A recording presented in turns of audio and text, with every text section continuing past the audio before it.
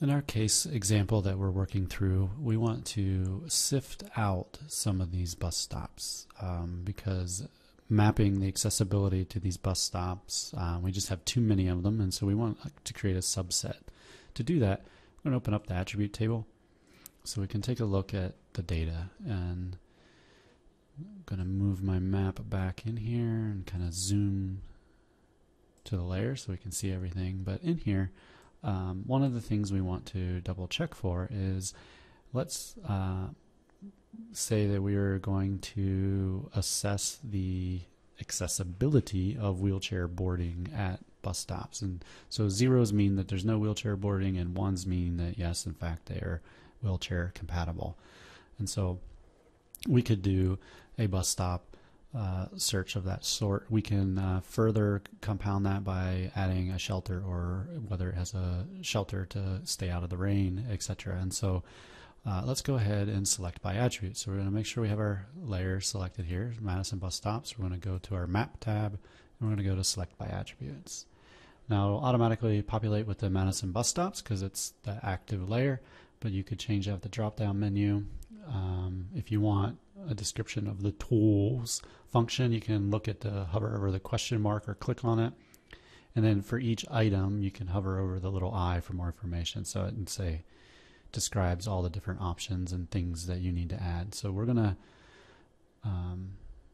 you could write an SQL statement, but we're going to add a clause where we interact through a kind of a form-based interface. So we're going to go and do wheelchair boarding. We're going to equals to, and then this drop-down menu will show us our options. Now we could just have typed in 1 as well, but the drop-down option I find very helpful for a long list of different things. So if you're looking for different land covers or land uses and you don't remember the spelling of all of them, that'll auto-populate, which is very nice. And we're going to add a clause, and we're going to run. And in our attribute table, we still have 975, which is a lot. So what if we sifted even further and looked for a we're going to just use the same layer. We're going to create a new selection, but we're going to add an additional clause that says and has a bus shelter equal to 1, and we're going to add that clause. Now we're going to run this again to see, are there in fact any that do? And yes, there's 184. So let's kind of focus on that.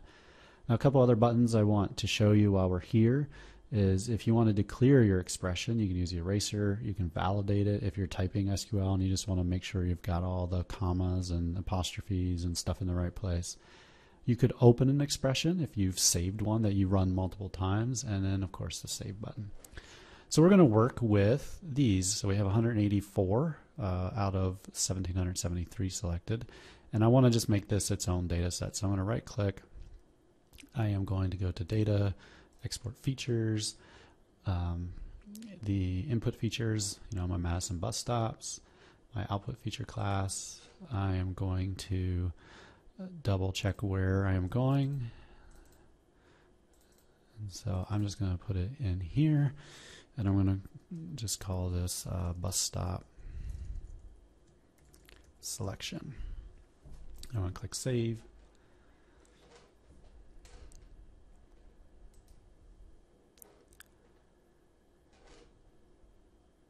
And then I'm going to click run. And so now I'm going to go up and clear my selection. I'm going to turn off all of the bus stops, and now I have my bus stop selection there of the ones that we just selected for. And that's how we kind of do our selection and kind of winnow our data down to a usable data set. And now next video we're going to cover how to start up and set up the network analysis. Thanks.